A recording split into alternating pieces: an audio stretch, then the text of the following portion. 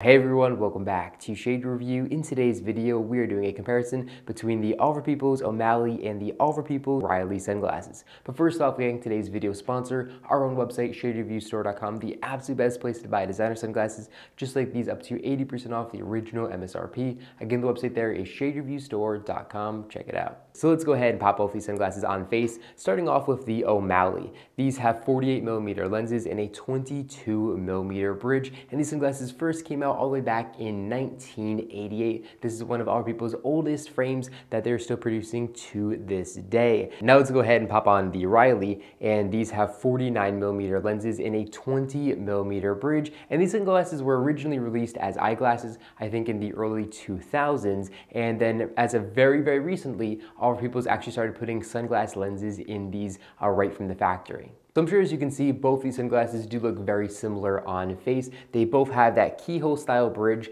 here, and then they also have those metal accents as well. The biggest difference here is the fact that the O'Malley have these really round lenses, and then the Riley actually have much more ovular lenses, as you can see here.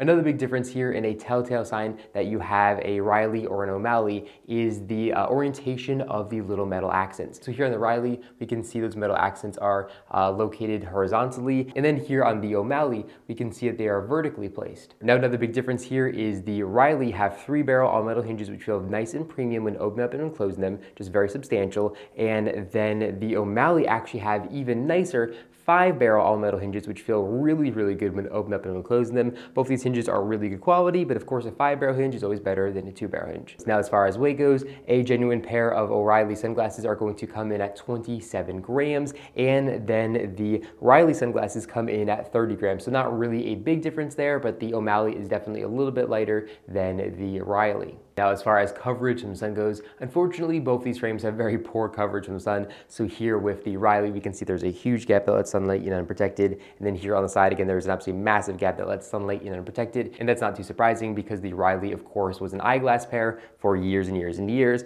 Now, as far as the O'Malley goes, which also was available in eyeglasses, these also don't have good coverage from the sun, but I think they have maybe just a little bit better coverage. So here up top, we can see there's a really big gap that lets sunlight in unprotected, but maybe a little bit less than the Riley. And then here on the sides, there's a massive gap that lets sunlight in unprotected. So both these frames are definitely not practical. They are more about styling looks than anything else. Now, as far as pricing goes, the O'Malley come in at $482 with non-polarized lenses, and the Riley come in at $440 with non-polarized lenses. So there actually is a $40 price difference between these two pairs, and I'm guessing because of the 5-barrel all-metal hinges on the O'Malley, that makes them a little bit more expensive. $40 seems like a lot for just the addition of that, but of course it's one of their more iconic frames, so maybe they add a little bit of money on top of the original price tag for that reason as well. But either way, I really do like both these frames. But now let's go ahead and give you guys a quick little 180 of these frames on face. So right now I have on the Riley,